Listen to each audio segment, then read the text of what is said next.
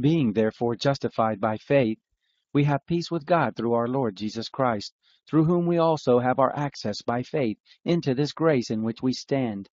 We rejoice in hope of the glory of God. Not only this, but we also rejoice in our sufferings, knowing that suffering works perseverance, and perseverance proven character, and proven character hope. And hope doesn't disappoint us, because God's love has been poured out into our hearts through the Holy Spirit who was given to us. For while we were yet weak, at the right time Christ died for the ungodly. For one will hardly die for a righteous man, yet perhaps for a righteous person someone would even dare to die. But God commends his own love toward us, and that while we were yet sinners, Christ died for us. Much more then, being now justified by his blood, we will be saved from God's wrath through him. For if, while we were enemies, we were reconciled to God through the death of his Son, much more, being reconciled, we will be saved by his life.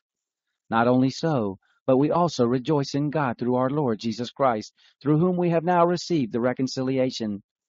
Therefore, as sin entered into the world through one man, and death through sin, and so death passed to all men because all sinned. For until the law, sin was in the world, but sin is not charged when there is no law. Nevertheless, death reigned from Adam until Moses, even over those whose sins weren't like Adam's disobedience, who is a foreshadowing of him who was to come. But the free gift isn't like the trespass.